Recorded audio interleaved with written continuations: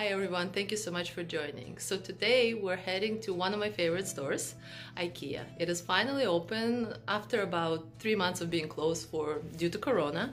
And I'm excited to show you all of the new things that they probably have right now. And I'm also going to try to do a few fun DIYs afterwards. So let's go. So here we are finally for the first time back in IKEA after almost 3 months of being separated. Lots of the displays that are upstairs are kind of spring themed, which I really appreciated because, you know, I missed that in my life. And over here is a cool balcony layout that also I really liked. These two jars, very kind of handmade quality and not expensive, so I just thought I'd show these because they're very cute. This display of faux flowers, faux green plants, I really liked, and I bought this because I thought it had a lot of opportunity to create DIYs with. This little miniature bottle is very adorable. Loved the pattern, the flower pattern, and over here at the bottom we have more of a greenery, leafy pattern with a larger bottle, which I also thought was cool. And they have this similar pattern throughout a few things like cups and plates, and over here kind of like a soup bowl. This French press I thought was adorable. It's also on sale for $5.99 and I loved the turquoise color. So for $15 basically you get 4 of these and they kind of look Japanese-esque. Very nice and tasteful. Love these. This is very cool. It's a food cover, so I'm guessing it's silicone and it goes onto jars, and maybe you have half of a lemon or any kind of other vegetable that you can cover. This cherry blossom napkin looks adorable, also on sale. And the matching kind of cherry blossom look is carried throughout different kind of home organizational boxes and magazine files and things like that. So I found this item which is called magazine rack, and I thought it was beautiful, and I think it can be used for many other purposes, so that's why I'm showing you this. I think it's really well done. Now in the lights department there are these dragonflies. How adorable. I love how they look. I think they'll create an extra ambiance to your backyard. These plain lights also look gorgeous and not that expensive. Over here I'm showing you this English rose posters. Again, can spice up your living room space beautifully. I was so impressed. This is a set of 9 pieces of coast. Now I for sure miss beach because we are not by the beach, and this will be lovely to have. So it is $60, but it is a 9-piece. I think it looks beautiful, gorgeous photography. Over here we have carnations for 79 cents. Great find because they look pretty much real. They really look amazing. One thing I love about IKEA is the fact that their flowers look really natural, and I love that. So over here I'm showing you all of the varieties they have. They have a lot of white flowers currently, at least in my location. Now I found this garland for $7 and I thought again the flowers on it and the detailing was really well done. So basically I got it in hopes of creating something out of it. Now these blue flowers again look beautiful, very nice addition, nice pop of color. Haven't seen them before in IKEA. The tulips, I say go for the real thing, but if you're into those kinds of tulips, sure, go for it. I even like this, I'm not sure what this is called, but it's more detailed and looks more realistic in my opinion, so I love that. Another artificial bouquet. These look great. Honestly, they look amazing. And over here they have displayed them in 99-cent vases, which are so adorable. There are different kinds of them, but they're all 99 cents, the vases. It's just an easy addition to make your table a little nicer.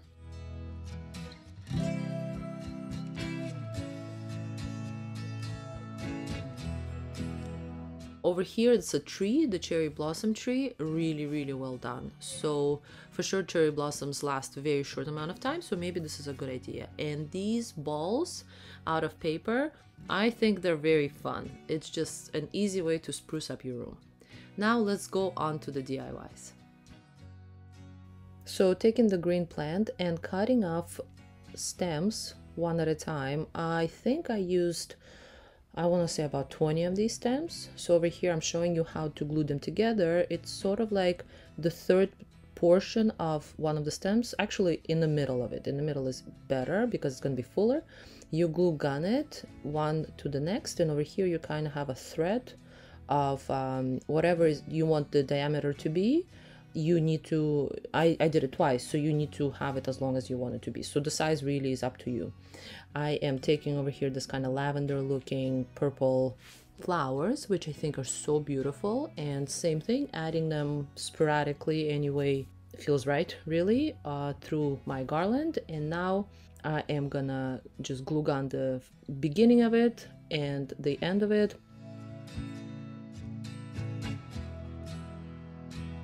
I had a couple of more green branches. I just threw them in there neatly.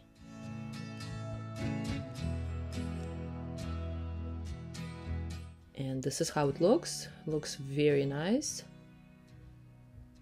Now the next step is I had this, this is a cooking cotton thread. So I kind of threaded that thread all throughout to make the shape of the wreath a little more fine.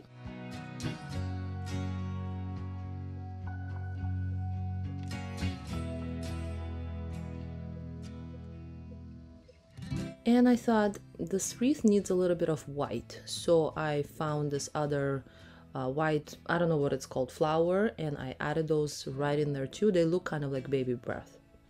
Very pretty. Now with this marker, which by the way I love because it's perfect for illustration and it's nice and pointy, I have created a sign on a very thick, I used watercolor paper, but you can use any kind of thicker paper. Now this is going to be a plate invitation, so I'm using my name, and to glue that name I needed some kind of area to glue it on, and I thought why not have cotton thread kind of around it and then on top having the name.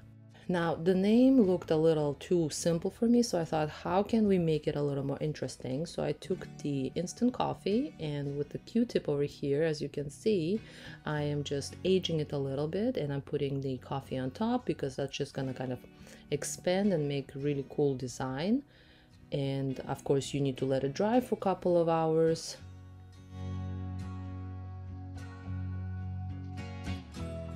And here's the final result. I think it's so adorable and adds a little something to your plate setting. And by the way, this wreath you can use just if you put home sign on it, you can use it as a little kind of welcome home sign. Very adorable, perfect for maybe a bathroom. Just I think it's a great idea.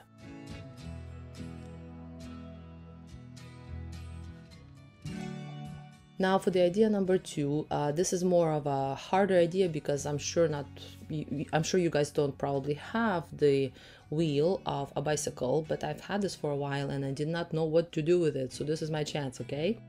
And of course all of the flowers that I bought will hopefully create a really beautiful wreath coming together. So first I spray painted with my favorite gold spray paint. I'm gonna link it down below because I absolutely love that brand, and I went through a lot of gold spray paints before reaching to this brand. Now the removal of the flowers and the leaves was very easy with this IKEA garland. You just kind of pull it.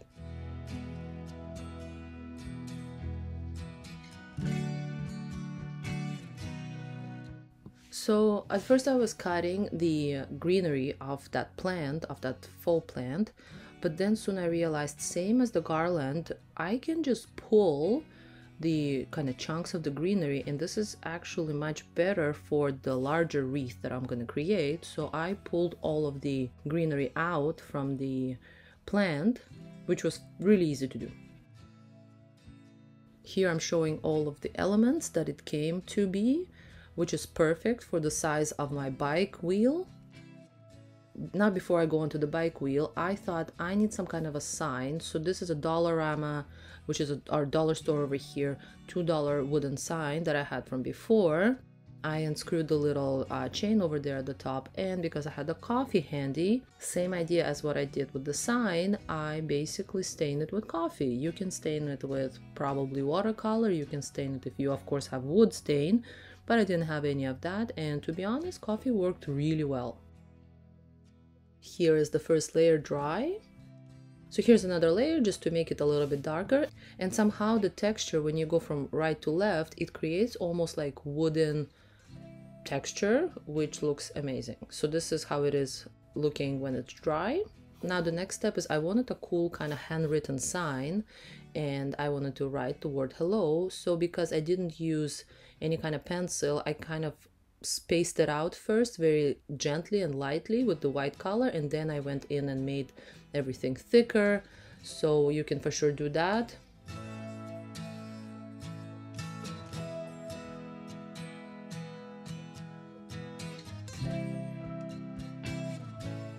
And here is the final result of the sign. Looks really cool. I loved how it turned out. Now in my closet I found the Firium, I think it's called. I thought I need to use that up, which actually added an extra dimension. I'm pretty sure IKEA would have something similar in the flower section too, if you want a bit of a more purpley bluey color.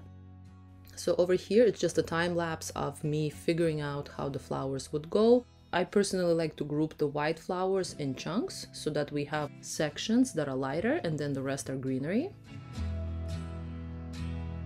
And here's the final result. How adorable, and it's finally a great use of my bike wheel. So I love how it turned out. I love how realistic IKEA flowers are, and this is a great addition to decor for the springtime.